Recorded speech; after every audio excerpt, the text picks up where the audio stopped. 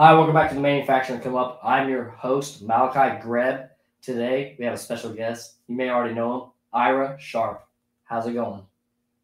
It's going great, Malachi. Thanks for having me on. Appreciate it. Glad to have you. Glad to have you. You're a vet in the industry. You've had a heck of a career run. Was like over 17 years with Phoenix Contact. Yeah, it's been a long run. I like to say that I started when I was 7, and that's how I have 17 years now. It's not quite that bad, but yes, I've been with Phoenix Contact for a little over 17 years. It's been a fantastic run for sure.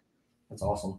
I guess to start off, first question is, what do you think elicited you being able to stay with one company your entire career? Well, so a big reason I've stayed with Phoenix Contact is really as you if you look at it. So Phoenix Contact, it's a great company. It's right in my local area here where I basically grew up. It's where I met my now wife, then girlfriend. So I really wanted to stay in this particular area, and so that's how I found the company. But then once I was there, Phoenix Contact is kind of an odd company, I'd like to say, in a good way, in the sense of it's uh it's a big enough company to allow you to do things and explore and kind of be a little bit more entrepreneurial, but not so small that they can't make things happen. So they're in this nice in between space. It's a privately held company. Mm. So yes, we have to make sure we're profitable. We have to do all these different things, but it's not just trying to make the shareholders happy and these kind of things. So it's been great to work for a company that has been able to provide me the latitude to be able to explore and do different things. And there's been lots of jumping points because I haven't had the same position over the past 17 years. I've been a specialist, I've been manager, and now I'm a director. So it's really given me a lot of latitude to try new things and manage teams and explore. So it's been good. It's been good. Yeah. I always feel like it's really good to like just be able to experience a lot of things throughout a company, and also too, I think Phoenix Contact is like a really good company because to me they provide a high quality product at a much lower cost, and also too, I feel like they've been pretty innovative in like some of like the spring loaded terminal blocks, like the triple stack, like just the what do you guys have? You have the electronic circuit breakers. I love those. Like so you have like a Just lot of keep like going. Just keep going. That's good. Just keep going. Everything you love is fantastic. but yeah, So, you'll have that the PLC V8 or I think that's what it's called, right?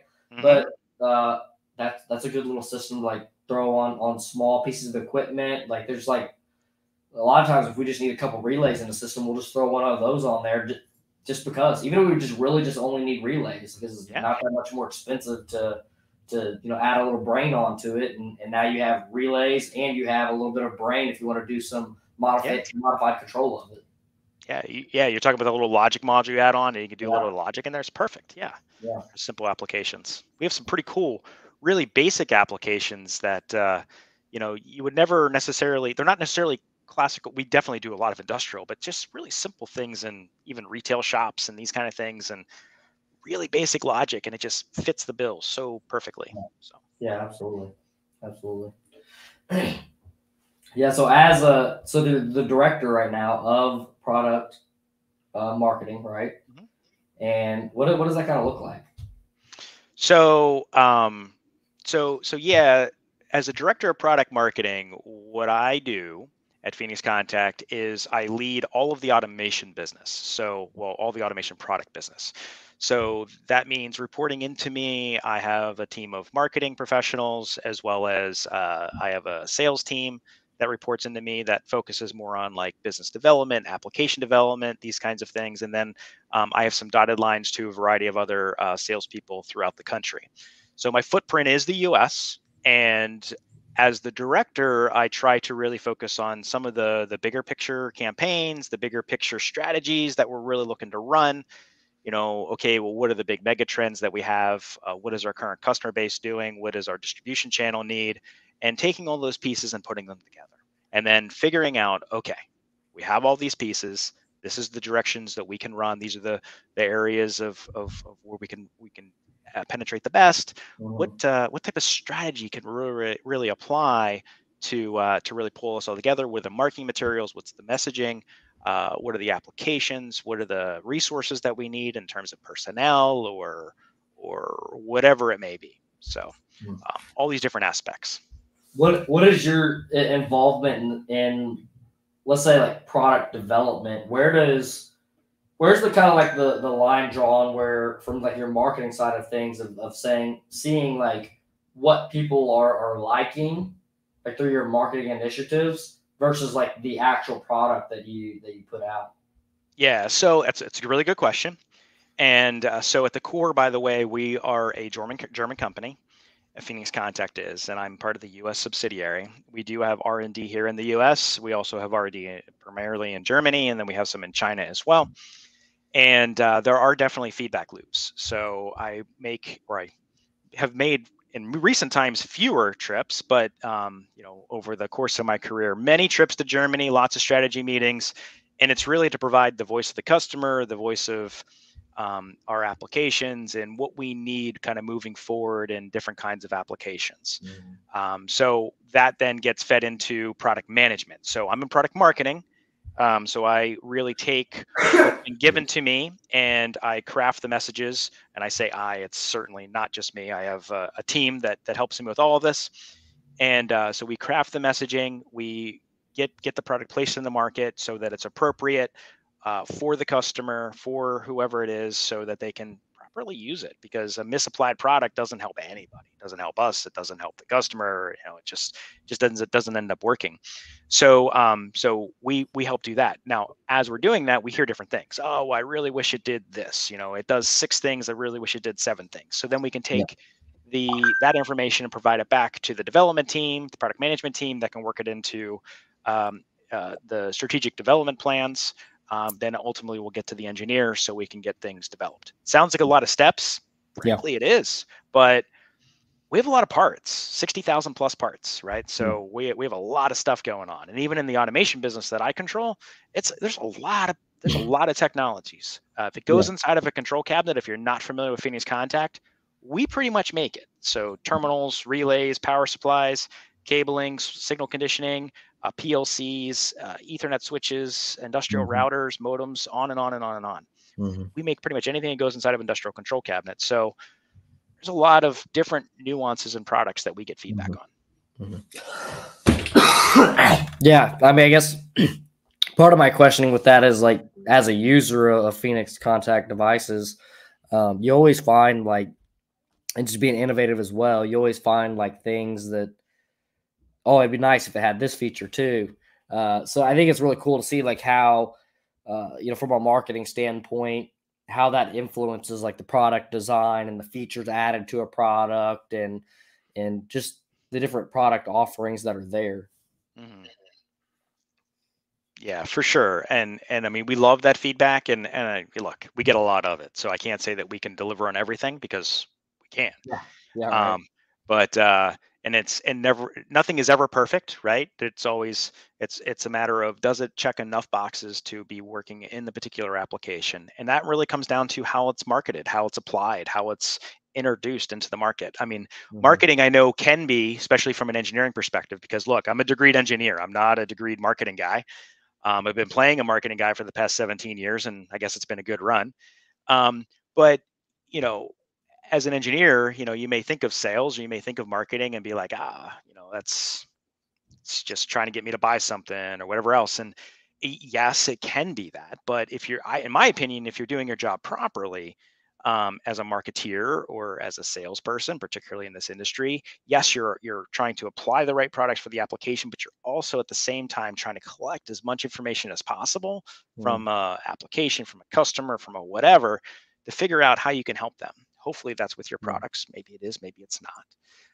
And that's one of the reasons. Look, if you know me, you may know me from Phoenix Contact. Been here for a long time. I was a wireless guy for 5 years. I traveled around the country. I was on the road probably 70% of the time in the early days of my career, just looking at all kinds of applications across the country, from water, wastewater, to manufacturing and automotive, to oil and gas, and everywhere in between.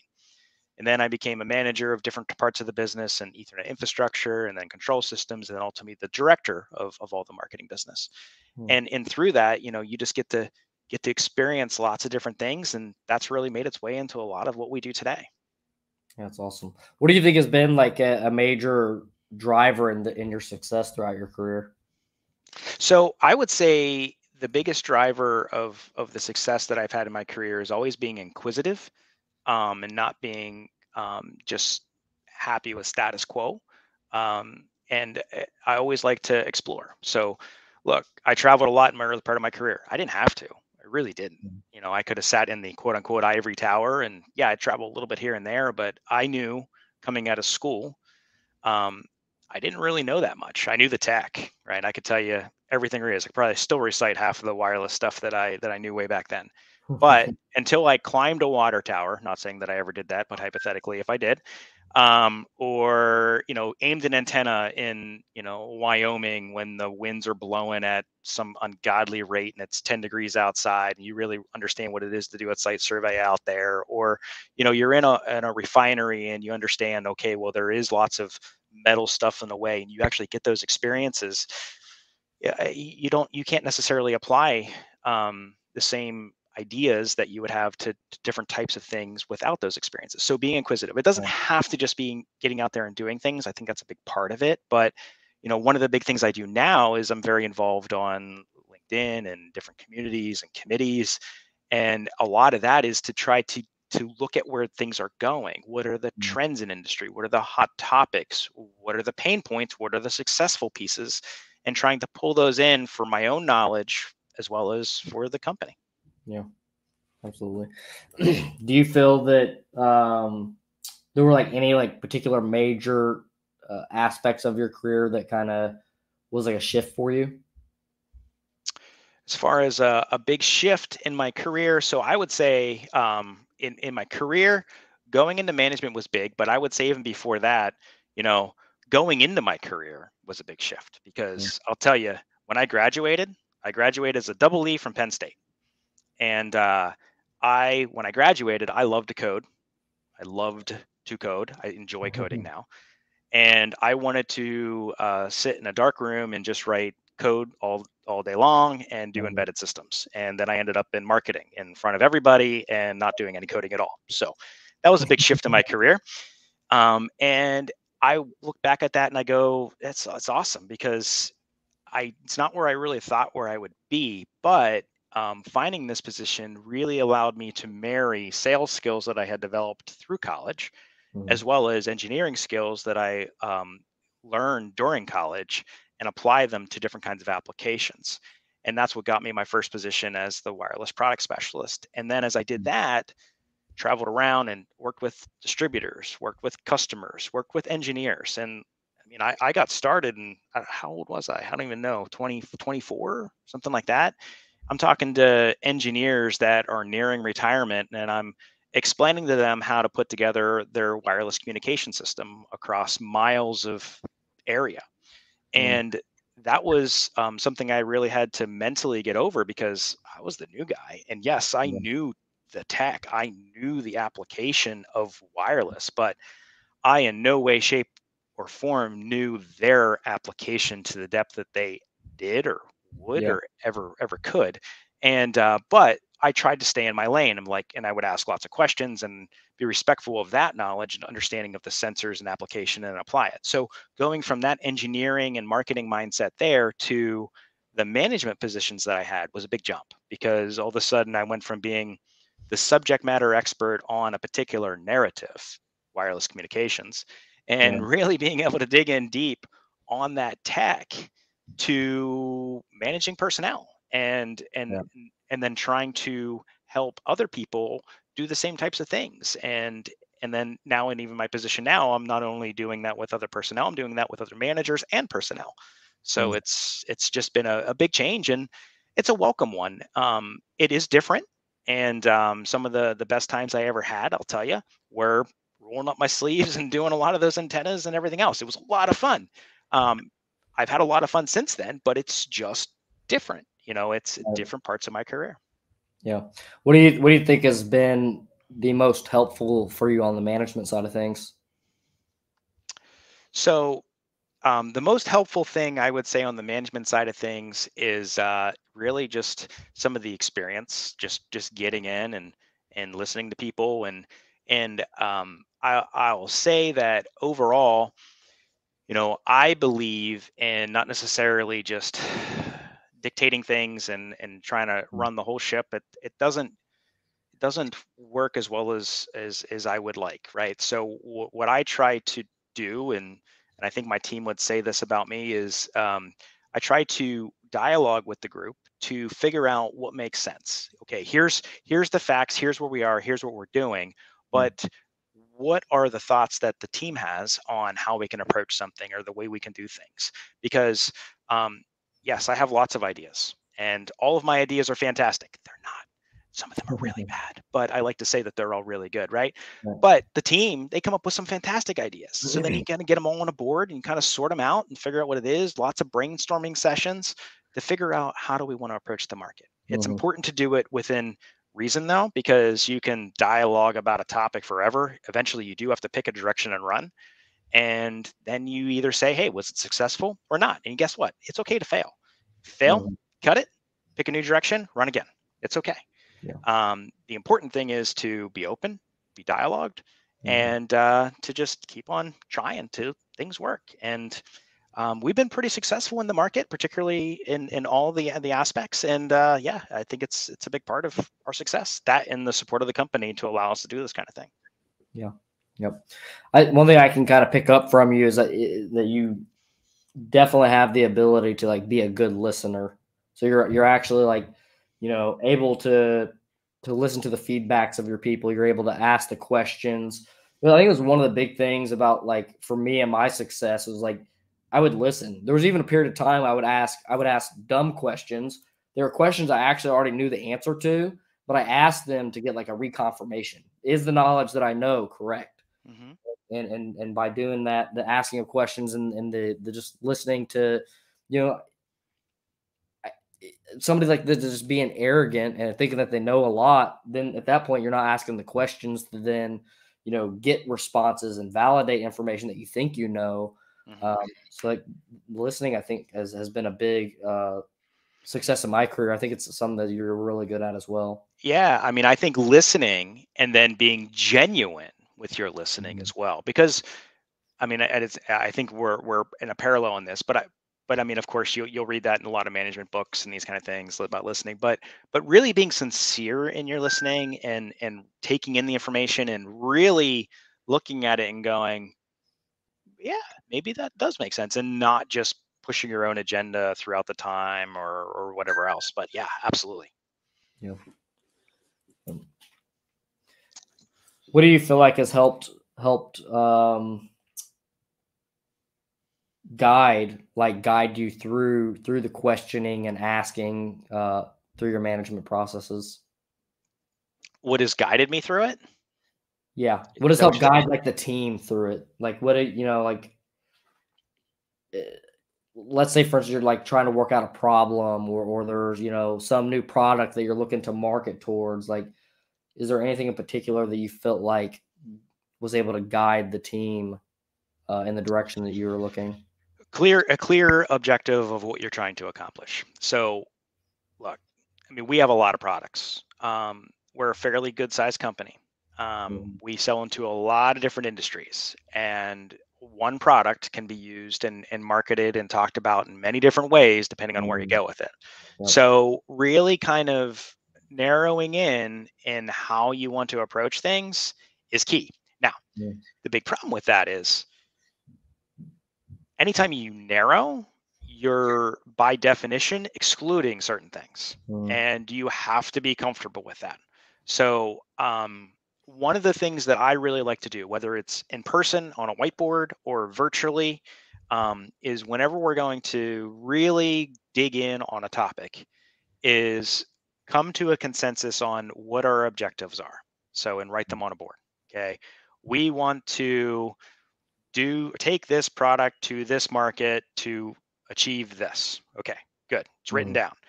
Then you talk. Get about 20 minutes in, you're writing down everything. There is no bad ideas, write them out. Okay, then stop. Okay, let's look at it and let's look at the direction that we've walked for the past 20 minutes, 30 minutes, whatever it is, and say, where are we? And let's figure out by these pieces and just look at them and go, okay, are we still in the same direction? So let's look at the objective. This is what we said. One of two things has to change, right? If there's a deviation, we either need to change the direction we're walking back to where we wrote on the whiteboard, or change what we wrote on the whiteboard to match what's on our brainstorming. Either one is fine, but they need to match. And you need to do that periodically throughout the brainstorming process so that ultimately you get to the destination that you think you should be going. Yep. And that's one of the things that I think has helped. It'd be interesting if my team was on here and they would be like, oh yeah, that's helped, or no, that's been terrible. But I really believe sincerely that it has helped and guided conversations in the right direction to really get us to some pretty amazing accomplishments that we've had throughout our careers. Yeah. One thing that you called out there that I think is really important is that whenever you start to focus in on something, you have to lose other things. And like for us as a company, like that was one thing I kind of really struggled with is we've kind of converted our marketing to be a lot more on like the robotic welding side of things. And, you know, for me, I came from more of the material handling side of things. And I kind of struggled relieving attention from the material handling side of things. So like now a lot more of our marketing initiatives are going towards robotic welding. We're putting more focus into that, right? To have the proper customer message so that when the customer sees a lead automation, they see, a particular thing. They actually know whenever they see our company, what they're looking at us for versus like they're posting about this, they're posting about that, they're posting about all these different things. And then they're kind of confused on what we do. What is it exactly this company does? But yeah, like you said, just, having attention to something, but also know that you're going to have to lose attention to other things. Right. And it's okay to have multiple personas and to be different things to different types of people. But it is also important to understand the core of the brand and what that means. And it should resonate in some way, shape, or form, or it becomes a big challenge. And like, what is whatever it is with this topic, this company, whatever it may be. Right. So when it comes to like your product marketing now, like I guess what level does like you or your team get involved in as far as like, are they like making like the marketing material revolved around the actual product itself, features? Like what does that kind of look like? Yeah. So what do I do, right? What does the team do? Sure. Yeah. So a little bit of an office space, right? What do you say you do here, right? Yeah. So what we would typically do is take an information on the product functionality and features of whatever it is. There's also positioning that's already provided from engineering and product management. So then we take this, and there's multiple of me in different countries and multiple teams in different countries, and relate it to the country, because while a lot of manufacturing and a lot of the industries are common across the world, what is important to, say, a US market or a US customer may be different than a European or an Asian customer. For example, just take oil and gas, for example, or any kind of process application or hazardous location application. So we would typically have people that are concerned with like UL and Class 1 Div 2 and these kinds of things in the US market, where in a European market, they may not care about that at all unless they're exporting to the US. They care about ATEX.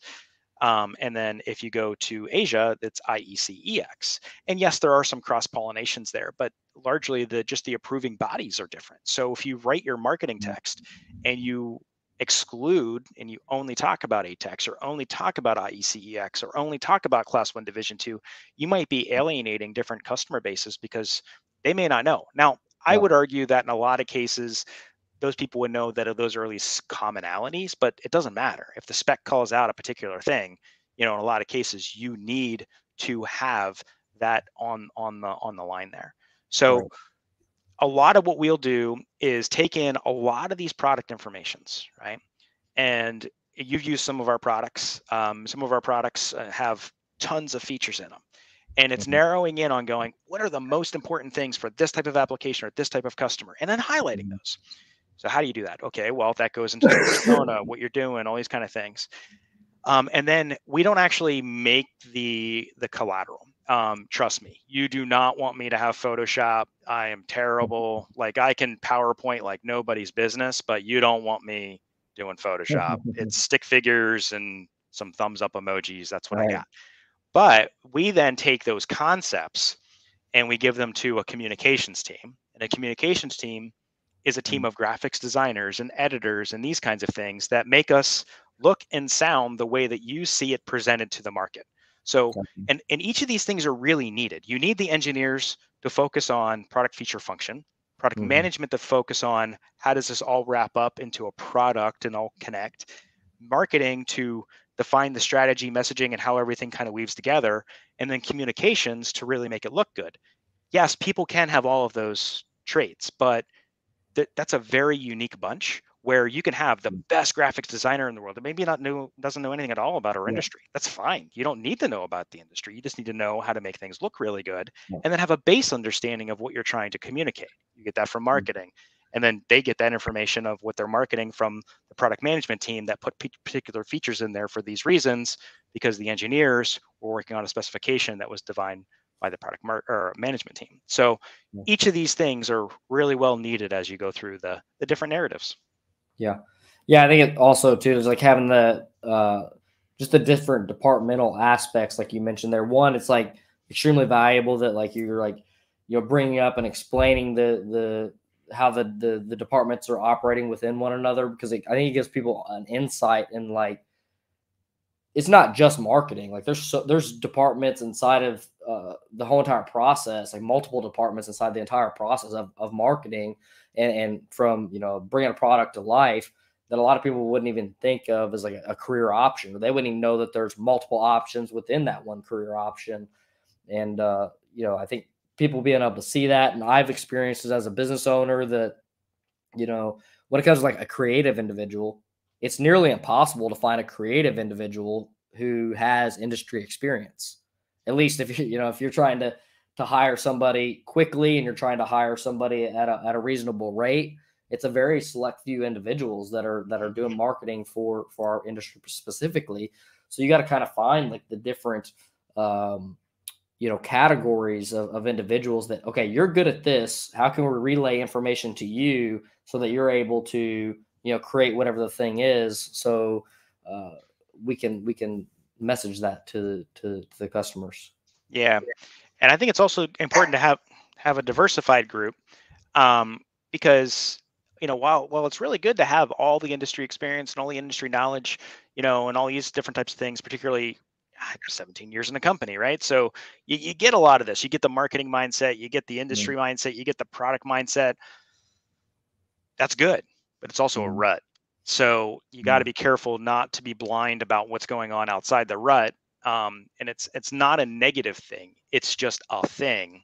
mm, And so I'm also a big fan of a diversified group. So if you look mm, at a number of campaigns that I've run, I'll pull people in from the communications team, and because they've done graphics design work for 10 years on this stuff, they'll understand, you know, why terminal blocks go on a DIN rail and why you use them to connect wires, but they don't understand everything. But that's okay because if I can get them to understand my message, the application, these kind of things, then it's arguably a good message, or at mm. least it's an appropriate message, for getting it for the ease of communications. So, diversity in that group at the early stages is really nice. And one other thing is, the thing that I find really interesting about the industrial industry, largely, I don't think it's necessarily universal, but largely, is that the marketing department in a lot of cases is a more technical group.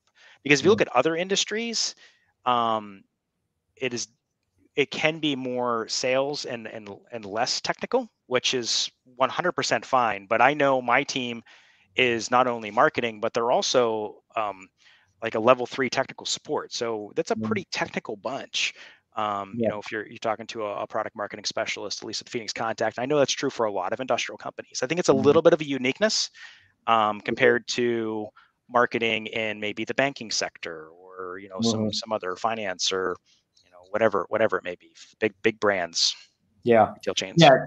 It's definitely very much a lot of like engineers converted to like marketing, or engineers converted to sales. You see a lot of that in this industry. Yeah. One other thing that you mentioned that is probably like the number one success for myself when it comes to marketing, as far as uh, getting experiences outside of the industry. You know, my experience was from having a former YouTube channel, it was a fitness YouTube channel, and it was really driven around like how to grow a YouTube channel. So there was a lot of searching and rabbit hole jumping through like how to grow a YouTube channel, how to get more exposure, how to, you know what I mean? And so like through this rabbit hole of questions and of trying to like just do something like grab a YouTube or grow a YouTube channel, there's a lot of information in there that is very much like the digital social media landscape that, you know, I think a lot of our industry kind of lacks in the, you know, ability to utilize stuff like social media tools, and that outside influence played like a major role in, you know, my experiences and knowledges. Yeah. I mean, yes, there's. I mean, I think overall the industry is getting better, but Mhm. there is definitely largely a gap, a lag, I think, in the industrial industry on a lot of things, and a lot of that comes back to who's your customer and how are they consuming information. Mhm. A lot changed with COVID, but you go back a few years and social media was, you know, Facebook, and it was for everybody to talk about their puppies and vacations and everything else. So how much business do you do there? Well, there's a Mhm. lot of business that happens there, particularly B2C, but how much B2B? Yeah. There's certainly B2B there to some degree, but is it in our industry? I don't Mhm. know. What is the profile of an engineer if that's your target customer? What is it, the Mhm. profile of a buyer? Do they make a decision? You know, all these different things, and who and what. Now, especially post COVID, a lot of people are consuming information in all different ways that they didn't Mhm. before. And yeah, personal brand is something that I've found very important for a long time, whether it be internal personal brand or external personal brand. It's paramount. It's paramount to, I think, just um, you as an individual and being successful, but Mhm. also as a company and being successful in particular areas by people growing strong personal brands in particular niches. Yeah, absolutely. I mean, you have quite a bit of following yourself, right? Yeah, I mean, I've been pretty active, primarily just on LinkedIn. Yeah, I don't know exactly how many, a little over 9,000 followers or so, and pretty active in looking at open automation, IoT, Industry 4.0, these kind of things. And it's been a wild ride, for sure. And I've really enjoyed that aspect of really being able to dig in with the community and learn a Mhm. lot of things as well as provide things. Yeah, absolutely.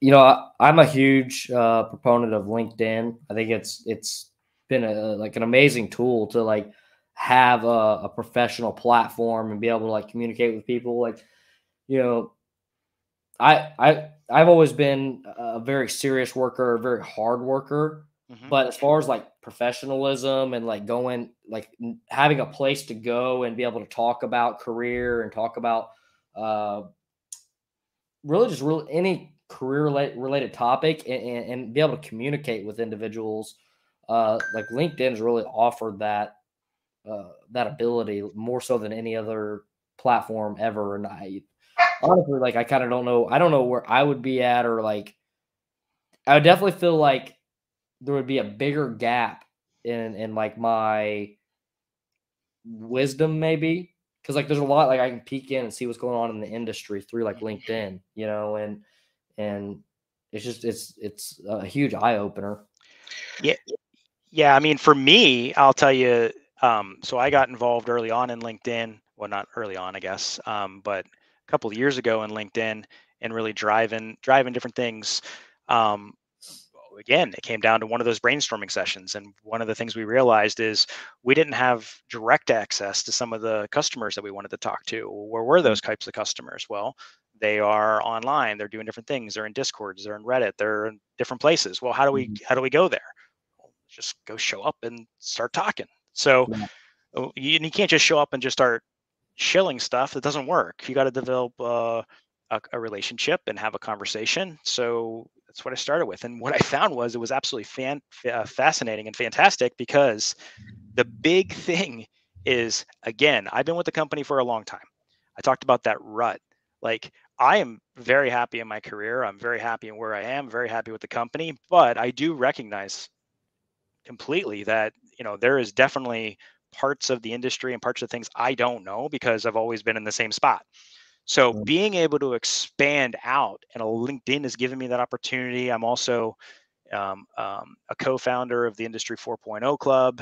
So I hold weekly or bi-weekly podcasts similar to this on industry topics. And I love exploring all different types of topics, things I know about, things I don't know about, all over the map to get that. And also a board member of IoT-World, to just kind of get an inside scoop of what's going on there and help guide that organization as well. And just trying to get involved in these different organizations to figure out what I don't know, and frankly, what I should be looking at.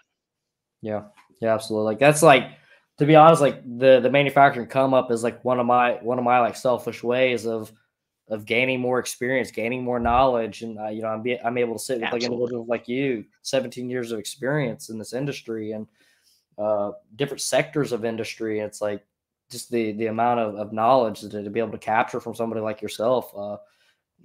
It's massive. I would spend my time watching something like this on my own. And here I get to sit and have the direct conversation. I watch it. It's great. I was just telling you, I got done with a run. So if you see a little bit of red in my face, it was a little while ago, but I was listening, and then your live stream came on, and I was enjoying that as well. So absolutely, you learn always. I consume so much content on a daily basis. It's crazy. And then I try to jot down notes. And speaking about LinkedIn, one of the things I try to do in LinkedIn is, I gain followers and do all those kind of things. It's actually not really what it's about for me.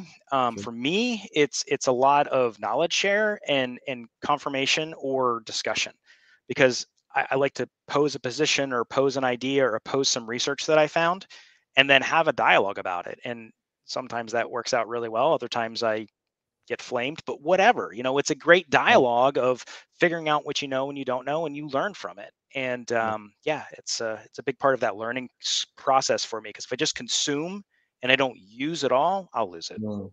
Yeah, I like that.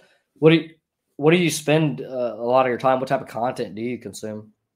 It's all over the map. It depends on the flavor of the day.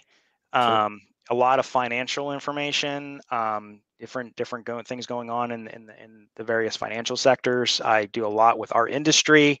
I look at a lot of IoT Industry 4.0 things.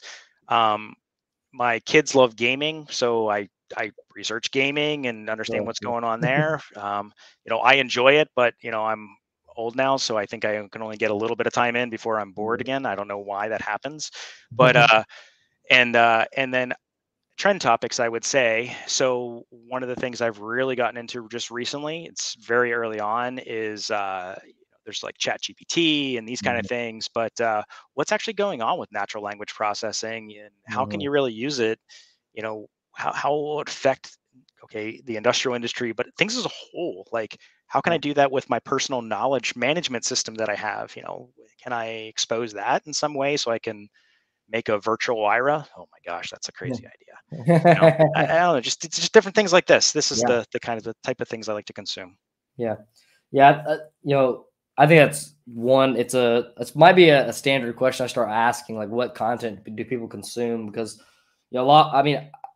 almost every single successful person consumes some level of content, whether it be written or whether it be video or audio.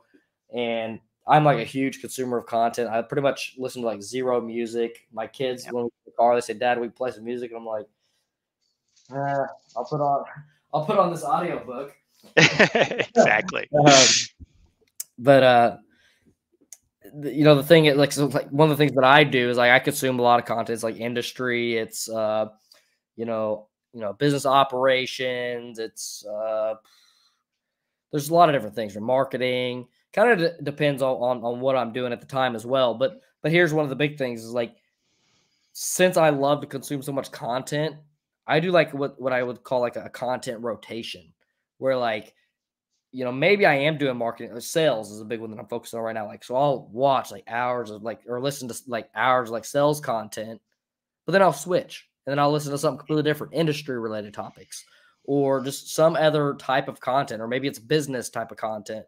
But the thing is like the shift of the content type like keeps me interested.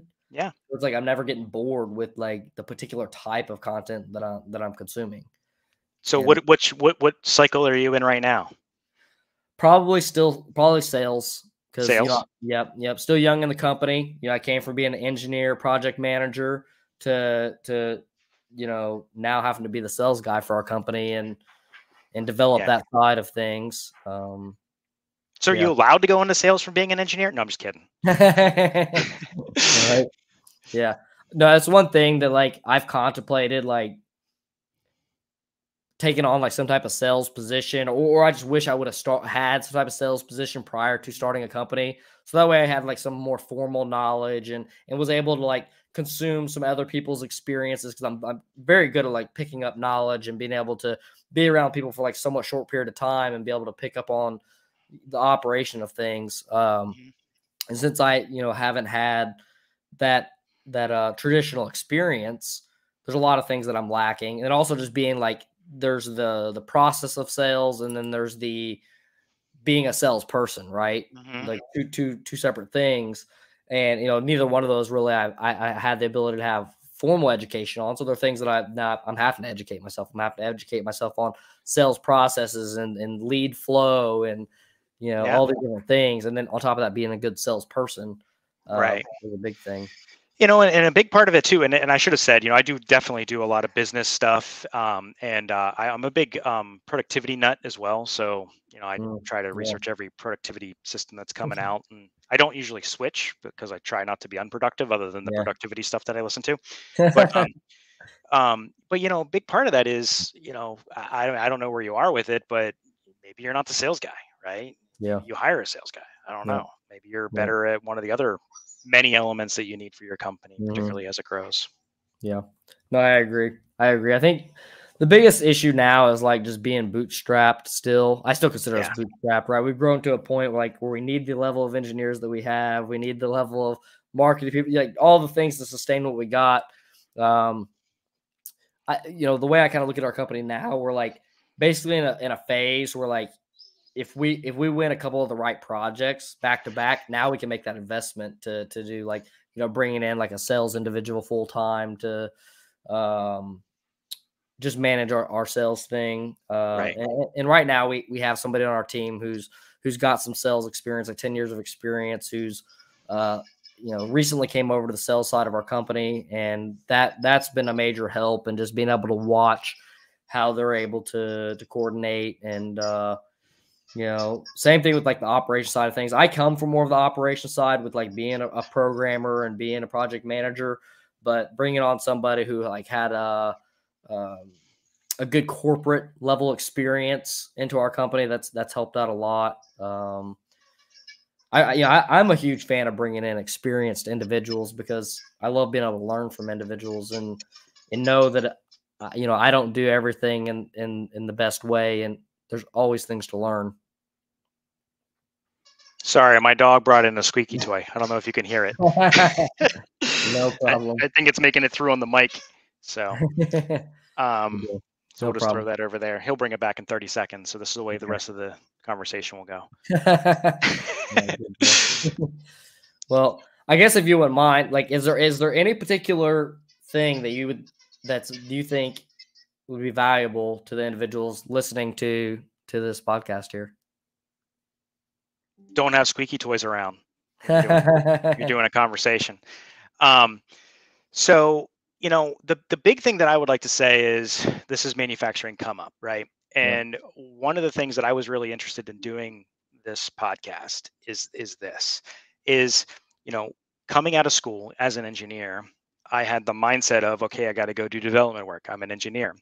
And while I think that's true for a lot of people, there are opportunities outside of doing just engineering. Mm-hmm. And one of those opportunities is doing things like sales, doing things like Mm-hmm. marketing, because particularly in this industry, having that technical background can be hugely beneficial to the sales process, to the marketing Mm-hmm. process. And just because you go into one of those types of fields, marketing or sales or these kind of Mm-hmm. things, it doesn't mean you're not going to use your engineering skills. Because I can tell you, I designed a lot of wireless systems. I designed a lot of networks over my years, and not some, a lot of them I'm extremely proud of. No different than an engineer in designing a system or a control cabinet or whatever else. So Mm-hmm. there are other opportunities, particularly if you have a propensity to want to talk to other people and Yeah. have conversations. And I think it's inherent for a lot of engineers to want to learn, but to go outside of just that tech zone and really expand into the other areas, Mm-hmm. it's huge. So Yeah. don't shy away from it. Yeah. Embrace it. And I think if you do those kind of things, it can only help you ongoing. You even said it yourself, right? You were in engineering, and hey, you wish you had a little bit of sales experience. I think sales experience is one of those things that it's something that if you've done it at some point in time, nobody looks back at it and was like, I was terrible as a sales guy. Like it's good experience because you Yeah. get a diversity of different types of conversations and different types of rejections Yeah. and conversations that you wouldn't otherwise get. So Mm-hmm. that's what I would say is uh, there is more than just engineering. And Yeah. trust me, there's lots of engineers that are needed out there. I'm just saying, hey, there is opportunities outside of that. I think marketing is a great one, particularly as a product Mm-hmm. specialist, as well as sales. Yeah. Yeah, absolutely. Yeah, I mean, like when it comes to like manufacturing, there's a whole like gamut. There's the whole business side of things that need to be operated, HR, all these different departments that I think a lot of time are kind of like not even really thought about, especially early on stages of your college or just early stages of your career. And yeah, there's a ton of opportunities out there for those different positions. Also, if one of the big things that I struggle with, and that if you're gonna do sales, is objections. That's the biggest one I struggle with, and it's because I'm so because I came from being so technical that I'm like, they're like, well, how do you know the robot's not going to crash? And it's like, well, I know there's like DCS and there's these things, or you know what I mean, and but they're just like, okay, but how do you know? And it's like, so like just going through like those type of objections, like where you're so technical, you're just like, in your mind, it's not a certain way, but it's like hard to demonstrate that to a customer. So like that's been like the biggest one that I agree. I'm not wrong. You're wrong. You're wrong. But you can't say that. Like that might be what you mentally. That's the conversation. But outside is, I understand your concern. Here are the things that we could do about that. Like that would be the better way to approach that. yeah, yeah, yeah, absolutely. Well, Ira, where can people find you at? So you can find me at Phoenix Contact. Reach out to me there. But probably the easiest way for this audience to reach out to me would be via LinkedIn. You can search me up. There's not too many Ira Sharps out there. I'm Ira Sharp Jr. So you can find me on there, typically talking about open automation, Industry 4.0, IoT, and happy to talk to you about anything and any of those topics, Phoenix Contact related, or I've actually helped quite a few people in different types of career activities as well, trying to find different positions and these kind of things. So, for free to help out in any way that I can, message me. And I'll let you know if I can. So Awesome. Thank you for being with us today and sharing your valuable experience. yeah, Malachi, thanks a lot for having me. I really do appreciate it.